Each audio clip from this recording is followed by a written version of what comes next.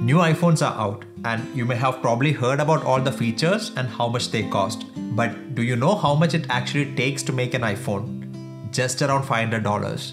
But it's sold for double the price. Ever since Steve Jobs introduced the iPhone in 2008, Apple products have become increasingly expensive. They offer limited discounts and they are not the newest when it comes to feature sets. However, every third person in US owns an iPhone and they have a very loyal customer base. And as a company, Apple is so profitable that they got more cash lying around than the US government. But the most important question for us as a consumer is, are Apple products worth the money or are we getting ripped off?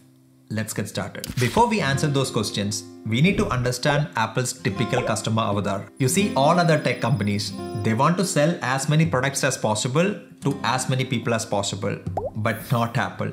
Their customer base is highly selective and the products are designed to please only that selected group. I will explain. You can go to an electronics store and get a Samsung phone for as low as $50. But if you walk into an Apple store with $50, you will probably come out with only a charger. You have to spend at least $400 to get the cheapest iPhone. And just like that, by creating a minimum barrier of entry and making the product inaccessible to a large part of the population, owning an iPhone means something more. It gives the feeling that this is a product to aspire to and hold on to. But is that feeling enough to justify all these spending? I am an Apple fanboy and I have always been.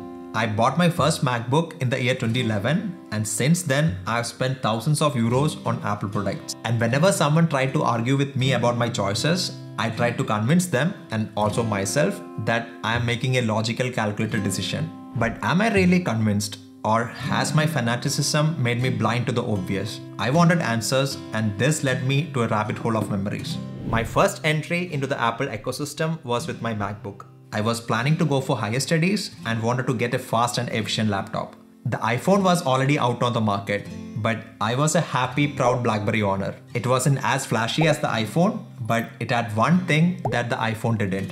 BlackBerry Messenger. Remember, this was before WhatsApp and BlackBerry was the only service that was offering something similar to a messaging app. I was planning to move to Germany and I thought of getting a BlackBerry for my girlfriend so that we can stay in touch. But we broke up before I could get to the BlackBerry store to make that purchase. And in that spur of the moment, I bought myself an iPhone. And 10 years later, the same me is sitting here talking to you about the importance of making conscious purchases. Coming back to the story. So I used that iPhone for 5 years before upgrading to an iPhone 10. I also used my MacBook for around 10 years before buying the M1 version last year. And somehow I always liked the feel of an analog watch and never felt the need to update it. But this changed when I started exercising regularly and I got myself an Apple Watch. I also own an iPad, AirPods and an Apple TV.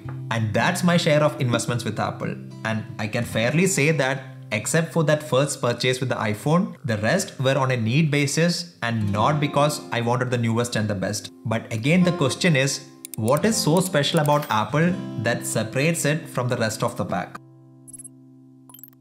So my first MacBook, which I got for around $1,000 in 2011, still works fine, even after 12 years. Just that it's not good enough for my current work demands. But if I had bought a laptop from any other brand, I would have most likely made an upgrade. My old iPhone is also still technically working fine. I upgraded only because the battery performance was not optimal and I wanted a better quality camera for creating content. There is no question that the iPhones and the MacBooks are expensive, but their products are built to last and that saves me quite a lot of money. The MacBook with the Apple processor is a powerhouse, especially for those who work in fields that require such processing power. This is especially handy for me when I work with 4K files.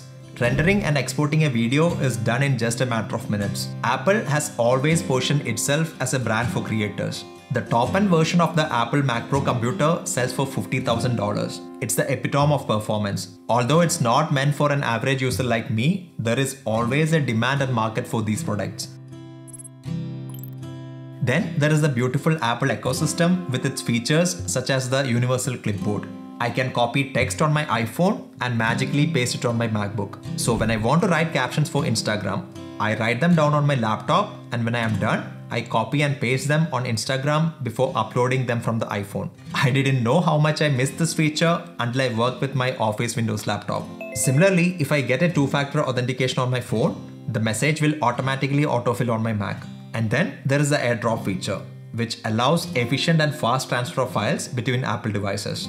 When my friends and I travel together, then sharing photos is easy when the other person also has an iPhone. If there is an Android friend in the group, then we need to upload the files to Google Drive or send them across WhatsApp, which again compresses the photos, and also there is a limit of number of photos that can be sent.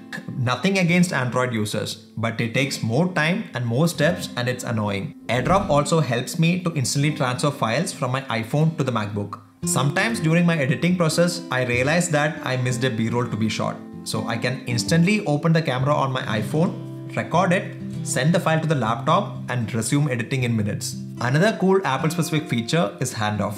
If you work on one app on one Apple device, you can continue working on the same app on any other Apple device. So if I am browsing a page on Safari on my mobile while traveling, I can just continue browsing on the MacBook when I get home.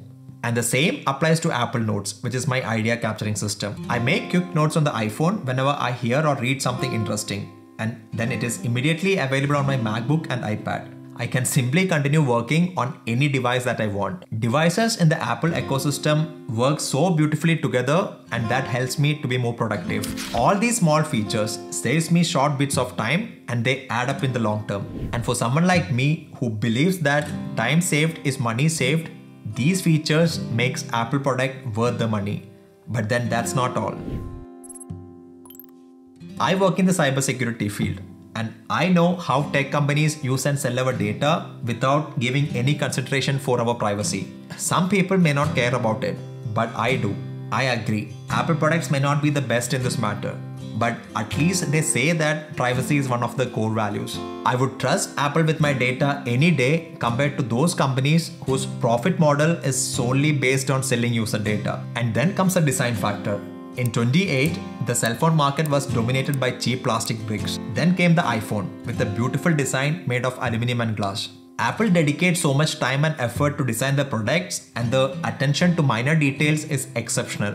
Whether it's the rhythm syncing of the MacBook breathing light to the human breathing interval, or how the torch icon changes when the flash is switched on. It may not mean much for others, but for a tech nerd like me, these are all the tiny joys of using the product. But forget the quality, forget the performance, forget the design. The most important reason why I don't want to leave the Apple ecosystem is because their products are so silent and efficient that I rarely know they exist. My Apple laptop never bothers me with updates. It never shows me a blue screen. Apple products just get out of the way and let me do my job. Everything just works. So the conclusion is, for me, Apple products are not about showing off. I don't think owning an Apple product makes me any cooler or more special. I also don't regularly update to the latest Apple products just because the processor is 40% faster or there is a new color available. Are Apple products more expensive than they are really worth?